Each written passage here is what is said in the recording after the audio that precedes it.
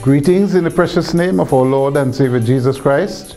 Welcome to Moments with Truth, which is a television outreach of the 5 gospel halls here in Tobago. We sincerely pray that you will be blessed as you view today's program.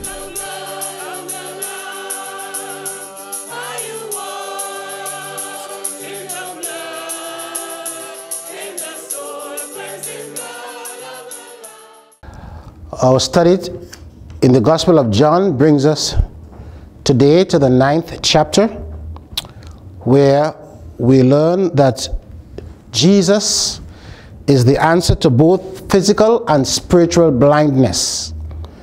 And so we're reading from chapter 9 in the Gospel of John, and the chapter is fairly long, 41 verses. We're not going to read all the verses. We'll read a few of the verses. First of all, from verse 1 to verse 7, where it says, "And as Jesus passed by, he saw a man which was blind from his birth. And his disciples asked him, 'Master, who did sin, this man or his parents, that he was born blind?' Jesus answered, 'Neither hath this man sinned, nor his parents, but that the works of God should be made manifest in him. I must work the works of him that sent me while it is day. The night comes when no man can work. As long as I am in the world, I am the light of the world.' When he had thus spoken, he spat on the ground and made clay of the spittle. And he anointed the eyes of the blind man with the clay, and said unto him, 'Go, wash in the pool of Siloam,' which is by interpretation sent. He went his way, therefore, and washed, and came seeing." Then verse 16 tells us, "Therefore said some of the Pharisees, This man is not of God, because he keepeth not the Sabbath day. Others said, How can a man that is a sinner do such miracles?' And there was a division among them." Verse 39, "And Jesus said, For judgment I am come into the world, that they which see not might see, and that they which see might be made blind. And some of the Pharisees which were with him heard these words, and said unto him, Are we blind also? Jesus said unto them, If you were blind, ye should have no sin. But now you say, We see. Therefore your sin remains." So the chapter begins with the Lord Jesus educating his disciples as to the reason a certain man was born blind. The disciples suggested that the man's condition was the result either of the man's own sin or the sin of his parents. The Lord Jesus corrected their thinking. He told them that the man was born blind so that he, Jesus, would come along and heal him, so that God's work may be seen in the healing of the man. Then the Lord Jesus healed the man. Now, the chapter ends with Jesus condemning the religious leaders in their blindness. Now, blindness is perhaps our most feared of all disabilities. If we are given the choice of losing our arms or legs, or a sense of smelling or hearing or seeing, most of us will choose to keep our sight, to keep our vision. We all want, above all things, to be able to see. Now, the story of Samson may be the best known blind story in the Bible, perhaps in all literature. most of us can say something about the story of Samson and Delilah. The part of the story that the majority of us remember is that she arranged to have his hair cut. We sympathize with him because this is how he lost his extraordinary strength. But for Samson, his greatest loss, the loss for which he wanted to wreak vengeance against the Philistines, the loss for which he was willing to die, was the loss of his eyes. The Bible tells us that as his hair began to grow again, and as his strength returned, he prayed to God. And this is his prayer. And Samson called unto the Lord and said, O Lord God, remember me, I pray you, and strengthen me, I pray you, only this once, O God, that I may be at once avenged of the Philistines for my 2 eyes. And Samson took hold of the 2 middle pillars upon which the house stood, and on which it was borne up, of the one with his right hand and of the other with his left. And Samson said, let me die with the Philistines. And he bowed himself with all his might, and the house fell upon the lords and upon all the people that were therein. So the dead which he slew at his death were more than they which he slew in his life. Judges chapter 16, verses 28 to 30. Samson got his strength back. He could not regain his sight, and he lost his life. He was content to die, avenging his enemies who blinded him. You know, we learned the nursery rhyme, 3 blind mice, when we were too young to understand what it meant. Remember how it goes? 3 blind mice, 3 blind mice, see how they run. See how they run. They all run after the farmer's wife, who cut off their tail with a carving knife. Did you ever see such a thing in your life as 3 blind mice? But we were never told that these 3 blind mice represented 3 British Christians known as the Cambridge 3. These men gave their lives during the Protestant Reformation of the early 1500s. They were martyrs, and their names were Thomas Cranmer, Nicholas Radley, and Hugh Latimer. And they were not blind at all. They believed and taught the central doctrine of Martin Luther and the other German reformers. They believe that salvation is by grace alone, through faith alone, in Christ alone, to the glory of God alone. They may have had their tails cut off, so to speak, but it was because they had their eyes opened. Before the Reformation, Cranmer, Radley, and Latimer relied for their salvation on their good works and in obeying various rules of the official religion. They were blinded by religion. Then Christ opened their eyes through the light of the gospel. They rested in the completed work of the Lord Jesus Christ on the cross of Calvary. They came out of spiritual darkness into the light of God. They were once blind, but they died with their spiritual eyes wide open. So Samson was physically blind. The Cambridge 3 received spiritual sight. Now, John chapter 9 is about blindness. Physical blindness as well as spiritual blindness. And so the man's journey, the man whom we read about there in this Gospel of John chapter 9, his journey began in physical blindness. It ended in physical sight.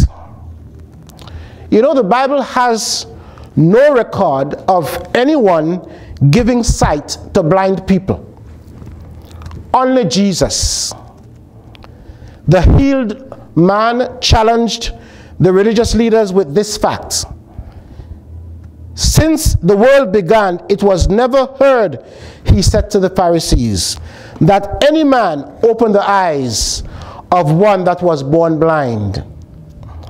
The record of physical healing is scattered all through the Old and New Testament. Several prophets of the Old Testament and apostles of the New Testament performed miracles. But only the Lord Jesus Christ is recorded to have opened blinded eyes. 7 blind men had their healings recorded in the New Testament. The most notable ones are Zacchaeus in Mark and Luke, and this man in John and chapter 9. But this miracle of John was so impressive that the Pharisees could not believe it. And that is why they called the man's parents. They needed proof that this man was really blind from birth and that he had really been healed. You see, if the Pharisees had believed the bold declaration of the Lord Jesus, which he already gave to them in John chapter 5, John chapter 8, then this healing would not have surprised them. Jesus had already said to them in John chapter 8 and verse 12, I am the light of the world. You know, we sometimes sing, He's able, He's able, I know He's able. I know my Lord is able to carry me through. He heals the brokenhearted. He sets the captive free. He makes the lame to walk again and makes the blind to see. Because He's able, I know He's able.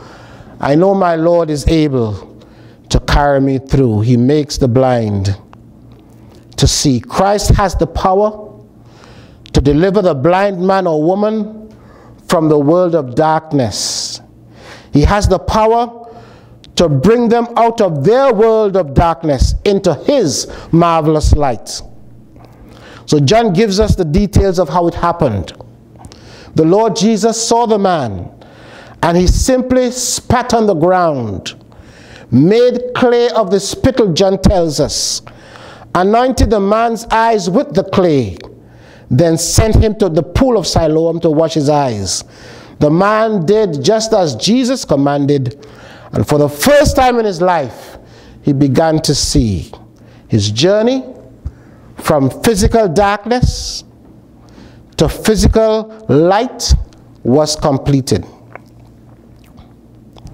But this man also journeyed from spiritual blindness to spiritual light, spiritual sight. You know, we read in 2 Corinthians and chapter 4 verses 3 to 6 that if our gospel is hid, it is hid to them that are lost, in whom the God of this world, that is Satan, hath blinded the minds of them that do not believe, lest the light of the glorious gospel of Christ, who is the image of God, should shine unto them. For we preach not ourselves, but Christ Jesus the Lord. You know, men and women, all of us, we need to hear the gospel of the Lord Jesus Christ.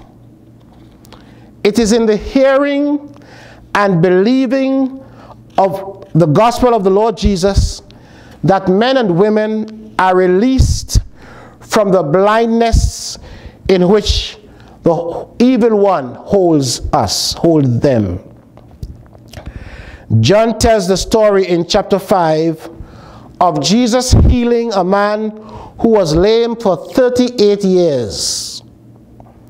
And shortly after, Jesus saw the man and gave to him this solemn warning: sin no more, lest a worse thing come upon you.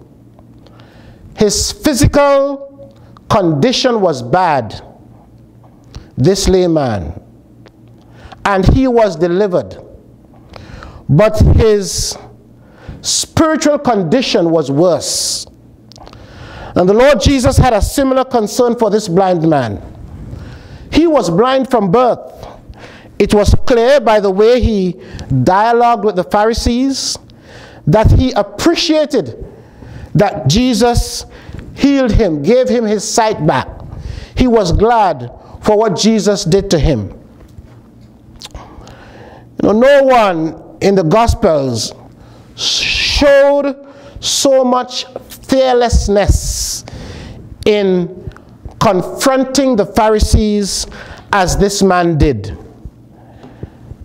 The Pharisees had met their match. We read from verse 24, John chapter 9, "Then again called they the man that was blind, and said unto him, Give God the praise.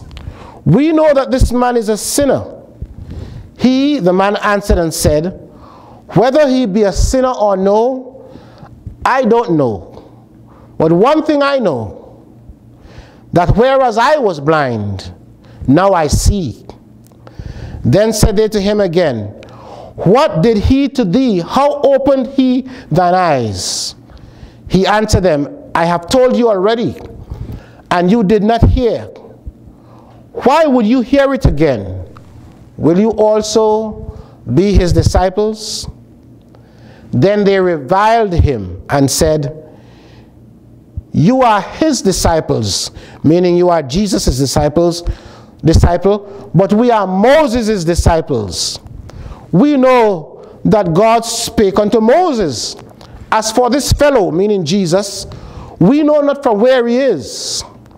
And the man answered with confidence and with boldness and said unto them, "Why, herein is a marvelous thing, that you know not from whence he is, and yet he has opened mine eyes. Now we know that God hears not sinners, but if any man be a worshipper of God, and doeth his will, him he heareth. Since the world began," the man says, "was it not heard, it was never heard, that any man opened the eyes of one that was born blind? If this man, if Jesus, was not of God, he could do nothing." The man contended. They answered and said unto him, "You were altogether born in sin, and do you teach us?" And they cast him out. You see, the Pharisees lost the battle of reason with this man. So they resorted to their only options.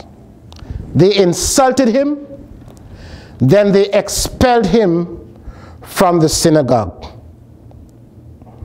But the journey to this man's spiritual healing had begun. He had already experienced the physical healing. Blind from birth, the Lord Jesus came along and gave him his sight back. He was physically healed. But this man also needed spiritual healing. He was spiritually blind. He also needed spiritual sight. You see, there are some things that he knew, this man knew and believed about his healer Jesus. He knew that it was a man named Jesus who healed him, according to verse 11. In verse 17, he believed that Jesus was a prophet. According to verse 25, he could not say whether Jesus was a sinner or not. But according to verses 32 and 33, he knew that Jesus was a unique healer and therefore was from God. There's some things that he knew, some things he did not know. And one important fact that this man did not know, that the Lord Jesus had to bring to his attention, was this, that Jesus said to him. And what Jesus said to him is central to the gospel story.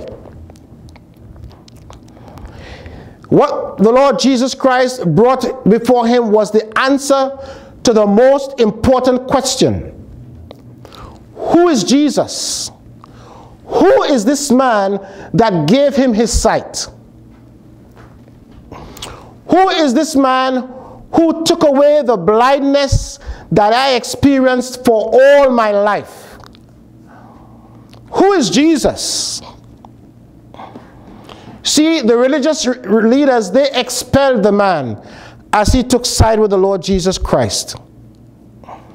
But the Lord Jesus Christ, this man having been expelled from the synagogue, the Lord Jesus Christ met this man and asked him this most important question.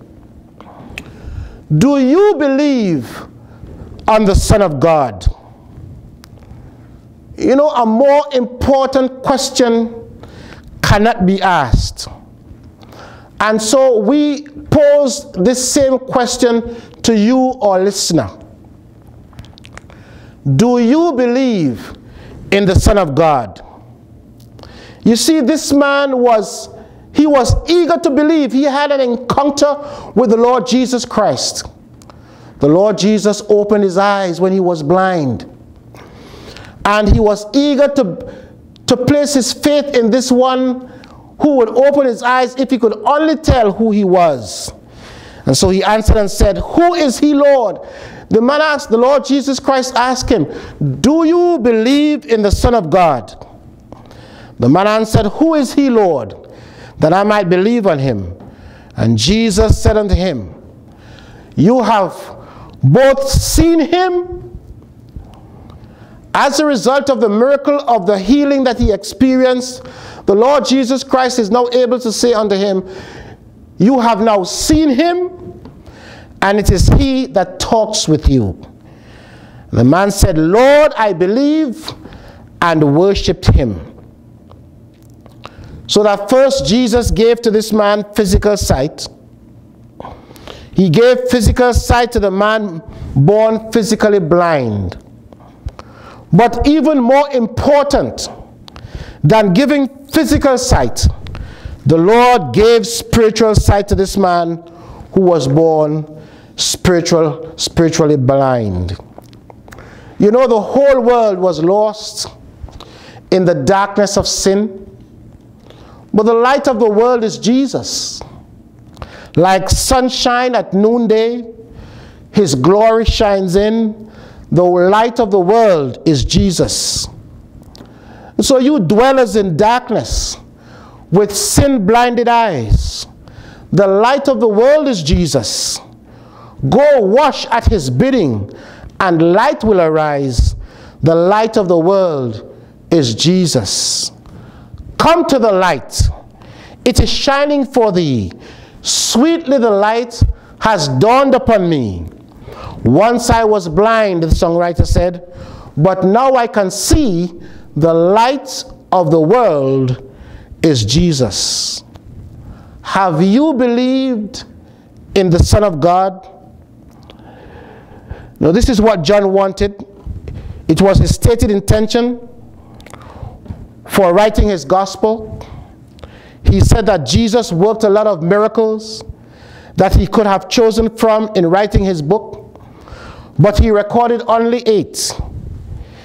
He said that he recorded the story of the healing of this blind man, this man born blind, in order that we might believe that Jesus is the Christ, the Son of God, and that believing we might have life through his name.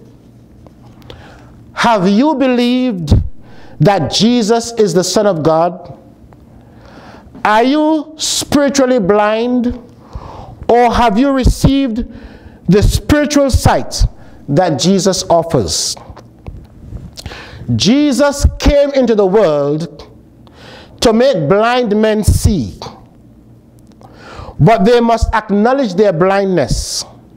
Those who would not acknowledge their blindness would remain blind. If you have never received the Lord Jesus Christ as your Savior, we beg you to do so now. Remember what John said in chapter 3 and verse 16. For God so loved the world that he gave his only begotten Son, that whosoever believes in him should not perish, but have everlasting life. It is our prayer that you would see your need for the Lord Jesus, that you'll see your spiritual blindness and trust him and receive your spiritual sight. Let's pray. Father in heaven, we thank you again for your word, and we ask that by your mighty power, by the power of the Holy Spirit, that the eyes of men and women will be opened, that they'll trust the Lord Jesus Christ as their Savior, receive spiritual sights, get to know the Lord Jesus Christ as their own, see him with spiritual eyes, trust him as their Savior, and be saved for time and for eternity, for Christ Jesus' sake. Amen. Thank you for viewing today's program. We invite you to contact us at any of the media advertised, or visit us at any of the meetings that appear on the screen. Dear friends, remember that Jesus saves, he keeps, and he satisfies. May God bless you.